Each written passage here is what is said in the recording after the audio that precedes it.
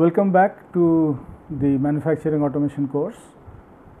So, let me remind you that last time what we have discussed and where we started discussing is the center board hopper feeder.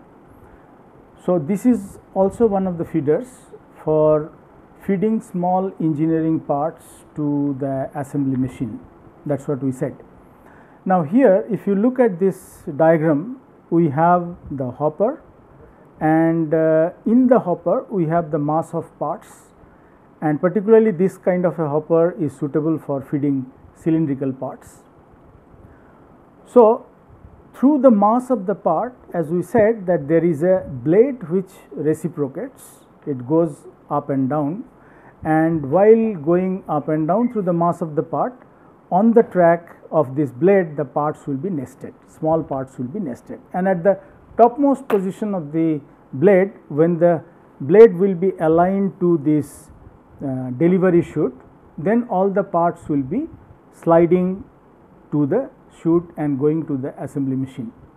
So, this is a simple design, and the basic thing to be designed here is the angle of the blade. Now, here one thing that we started discussing last time is that when the blade will be coming from the position below to the top, then it will in the halfway it will start, first it will accelerate, and somewhere in the middle it will start decelerating. So, there is a limit to the deceleration, because if it is very high, in that case the parts located on the blade will be thrown out. That is one thing. Now, for a certain deceleration therefore, which will be optimal at which value the parts will not be thrown out, when the parts will be located on the blade, particularly on the upper position of the blade, then the angle of inclination of the blade, or the maximum angle of inclination of the blade is an important factor, because if the angle of inclination is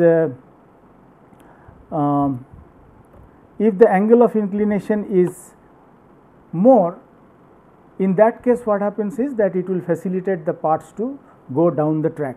This is one thing. But at the same time, if the angle of inclination is very high, in that case it will take more time for the reciprocation of the blade, and so the production rate will be lower, because the production because the time taken will be higher, and the rate always is won by the time. That is what we discussed earlier also. Now, here an optimum value of track inclination angle exists, and theoretically it can be shown to be function of only the dynamic coefficient of friction and Rb by L.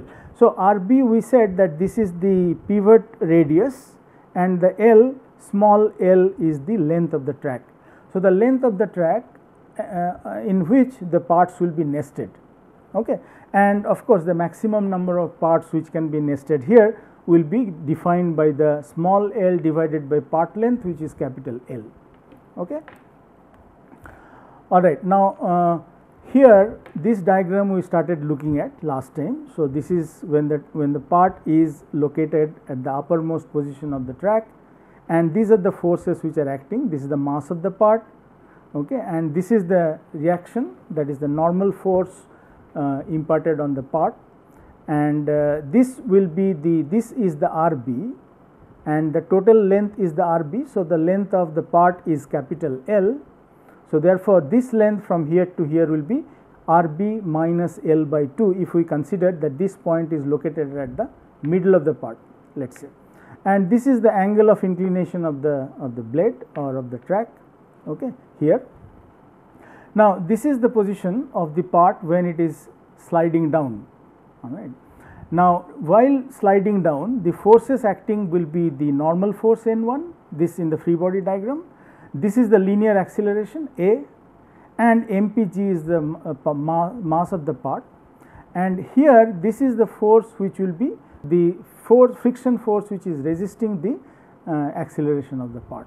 So, here in fact reaction between the track and the part to become 0, for example. So, we say that the N1 has to be equal to 0. So, for N1 has to be 0, let us write down the equation first, that N1 this is that n1 actually, this is n1, n1 minus mpg cos theta m, which is acting in this direction, is equal to mp theta, this is the acceleration, this is a Newton's law. So, mp theta 2 dot, this is the acceleration, into rb length, rb minus L by 2, rb minus L by 2 is this length, all right.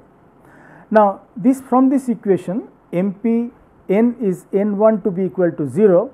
So, mp theta 2 dot rb minus L by 2, this has to be equal to minus mpg and the cos theta m. So, from here what we can find out is the acceleration. So, this acceleration will be g cos theta divided by rb, okay, from this equation. Now, let us assume that for simplicity that during the period of the upward motion of the blade, the drive to the blade is designed to give a constant acceleration and a constant deceleration. The values will be that we found out here, and this is the g cos theta divided by rb.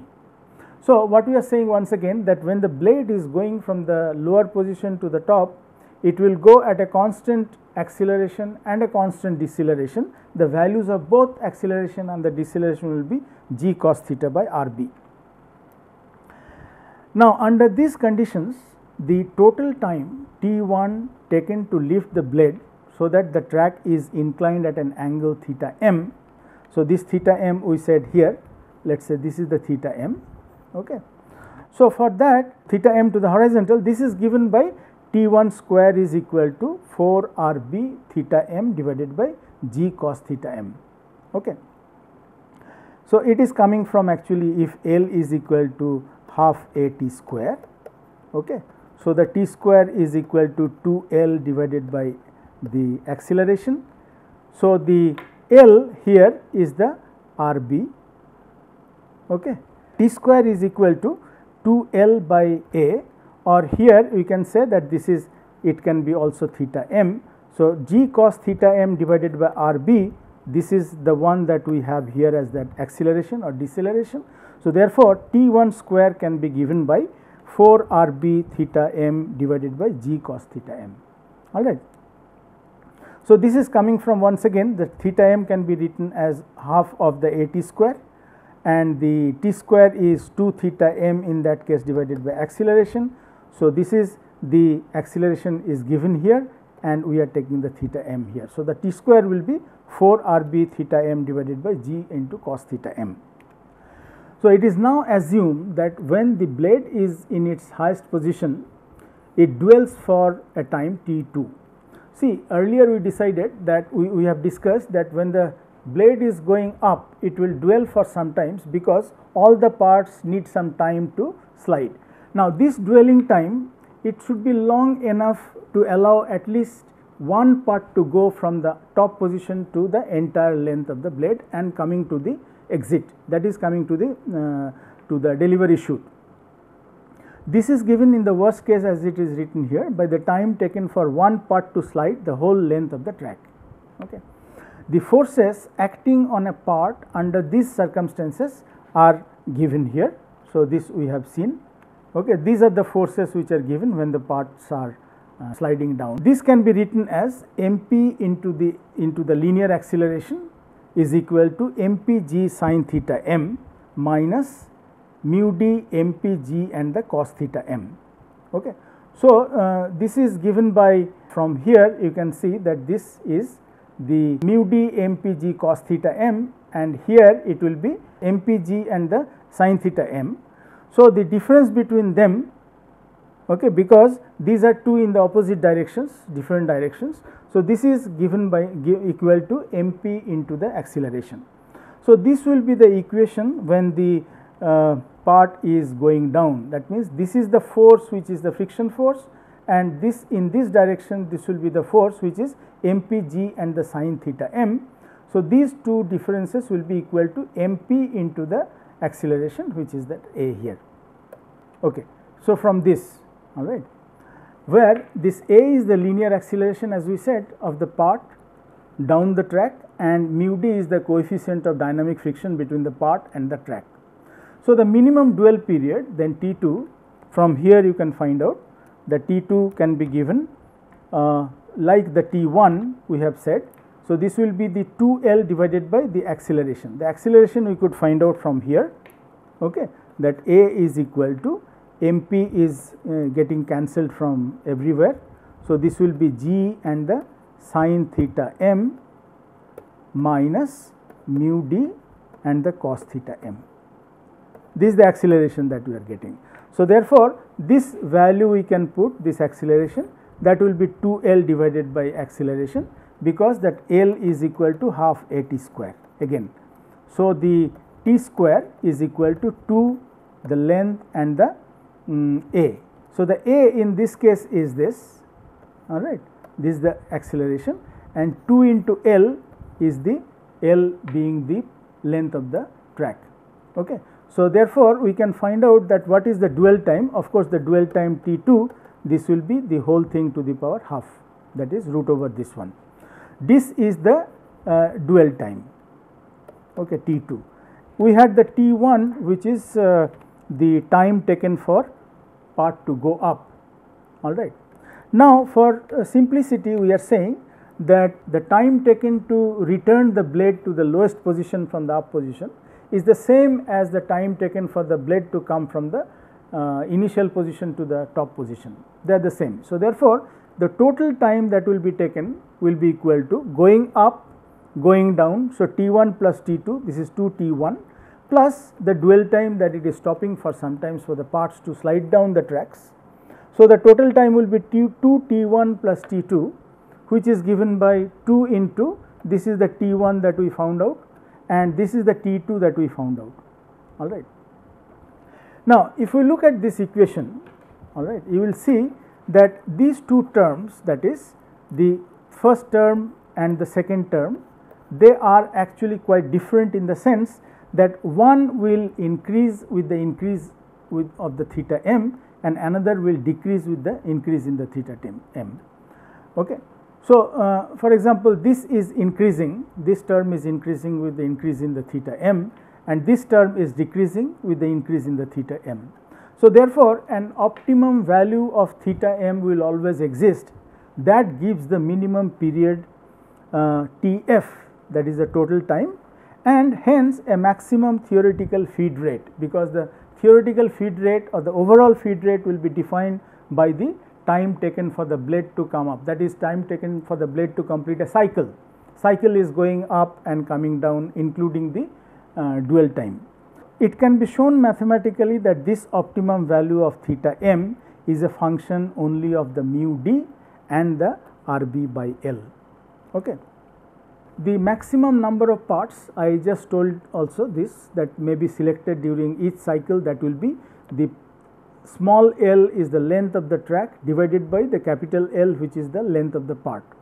So, the small l by capital L, this will be the maximum number of parts that may be selected during each cycle. In practice, the average number of selected actually will be less than the small l by capital L, because not all the time the part will actually all the parts will be taking or nesting on the track, meaning the track will not be filled up fully, okay, during each of these cycle.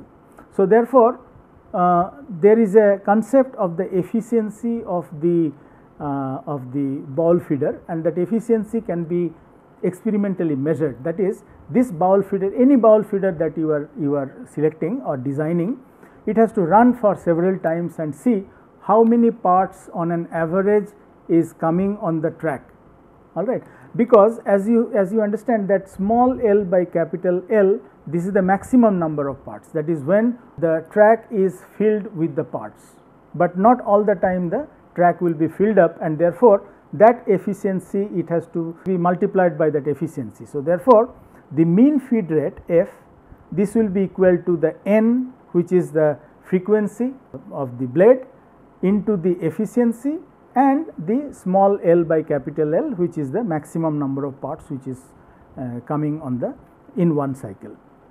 Now, the blade frequency n, this is given by 1 by Tf. So, frequency is always 1 by time. So, this Tf is the total time taken for the blade to go up, coming down, including the dwell time.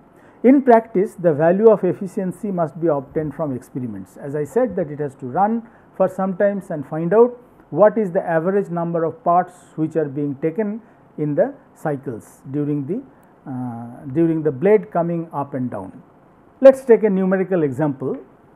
Say a centerboard hopper feeder has a blade length of 200 millimeter. This is just an example, all right. 260 millimeter, and it is designed to feed cylindrical parts end to end. The center of rotation is 250 millimeter from the lower end of the blade track. This is the pivot lower end. The inclination of the track when the blade is in this highest position is 45 degree, and the coefficient of sliding friction between the parts and the track is 0.3. Calculate the cycle time of the blade for the upward motion of the blade. I will remind you that for reaction between the track and the part to become 0, we will write that equation, the Newton's law, Newton's second equation, that n minus mpg cos theta m, this is equal to mp acceleration and the length, that is rb minus L by 2. Or from here we are getting that the acceleration is g cos theta by rb. So, to lift the blade, that is the time taken for the blade to go from the initial position to the topmost position, this will be given by T1, which is 4 rb theta m divided by g cos theta m, and this will be root over if it is T1, and similarly the T2 dwell time, it will be given by this, that we have seen earlier. So, therefore, the total time taken is 2 T1 plus T2. I am reminding you that how we have derived the theoretical formula. So, this is the total equation, that is for the total cycle time. Now, here we are putting RB, this will be equal to 260 plus 250, because going back here what we are saying is that the centerboard hopper feeder has a blade length of 260 blade length, and from the lower point of the blade up to the pivot is 250. So, the entire RB will be 250 plus 260, okay.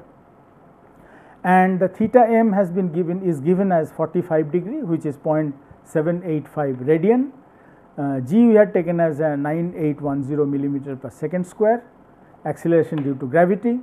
The length of the track given is 260 millimeter, this one, and the mu d is 0.3 millimeter, 0.3. So, you put all these values here in this equation, and we will find that this will be equal to 1.29 seconds. So, 1.29 second, within 1.29 second the blade will accelerate, it will start decelerating, it will stop for some times, then again it will accelerate and decelerate and going back to the initial position. So, this time is the TF, going up, dwell and coming down. So, this is in this example it takes 1.29 second. Hope it is clear. Now, the next hopper feeder, this is the reciprocating fork hopper feeder, and if you see here the difference between the reciprocating fork hopper feeder and the one that we have earlier seen, that is the centerboard hopper feeder, is that here the fork which is reciprocating, it is actually taking up the parts, and this fork it has a slot, and this slot, on this slot the headed parts will be hanging. So, this kind of reciprocating fork hopper feeder, they are actually suitable for feeding the headed parts, like the bolts for example, or rivet with the heads for example. So, those heads will be hanging here because there is a slot in this, and when it is coming through the mass of the part here and going up, it will take up some of the parts, and then here it will dwell for the parts to slide down this track, and then this is the delivery chute. When it is aligned with the delivery chute, all the parts will be sliding from the track to the delivery chute. Now, here for the purpose of the better feeding, the ball is rotated and it is also inclined at a certain angle with the vertical axis. Okay. This is to facilitate the parts to go to this fork when it is reciprocating actually. analysis for maximum fork inclination and the maximum rate of reciprocation, this will be, as you understand, similar to that of the center board hopper feeder, because here in this case what is happening is that this fork from the initial position it will start accelerating, okay, and on the midway somewhere it will start decelerating, and then it will stop for some times, that is a dual period, dual time, then it will start accelerating, and somewhere in the middle it will start decelerating and going back to the initial position.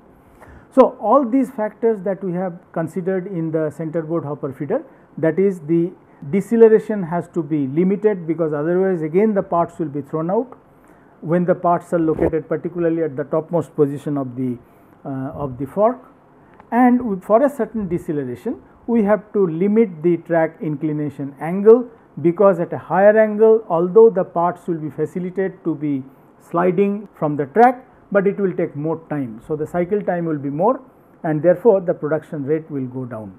This is a new kind of hopper feeder which is different from others that we have discussed. This is called the external gate hopper feeder, and as the name says that external gate, there is an external gate through which the parts will be falling. So, the design of this feeder is quite simple. It has